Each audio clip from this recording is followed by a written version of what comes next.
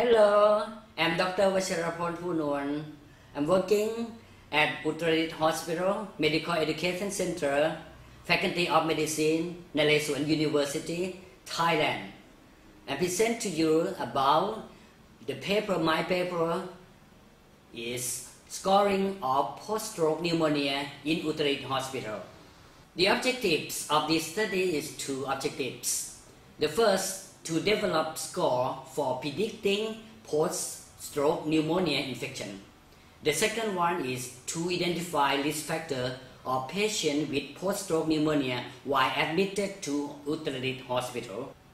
Stroke occurs when a blood vessel is either blocked by a clot or rupture, causing damage to the brain tissue. That causes variety of symptoms such as weakness or weakness of the face, arm or leg, difficulty speaking or understanding speech, difficulty walking, difficulty seeing with one or both eyes. Some of stroke pneumonias got complication while hospitalization that mostly are brain edema, pneumonia, urinary tract infection, seizures, clinical depression, bed sores, rim contractures, shoulder pains, deep vein thrombosis. According to literature review, the most common complications of stroke are post-stroke infection, about 30%. Rate of pneumonia and urinary tract infection after stroke were 10%. Pneumonia is mortality rate of 35% of all post-stroke deaths. The result of my study is 324 stroke patients divided into two groups. 108 patients are stroke with pneumonia, and 216 patients are stroke without pneumonia.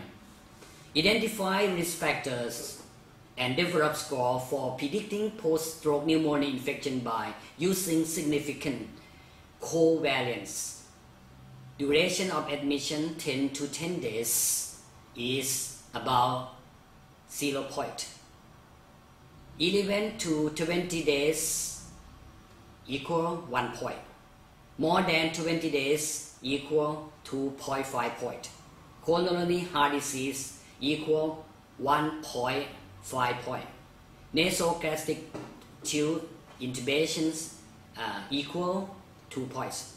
Urinary tract infections equal 1 point. Interpreted to 3 groups. Low risk is lower than 2 points. Moderate risk is between 2.5 to 4 points.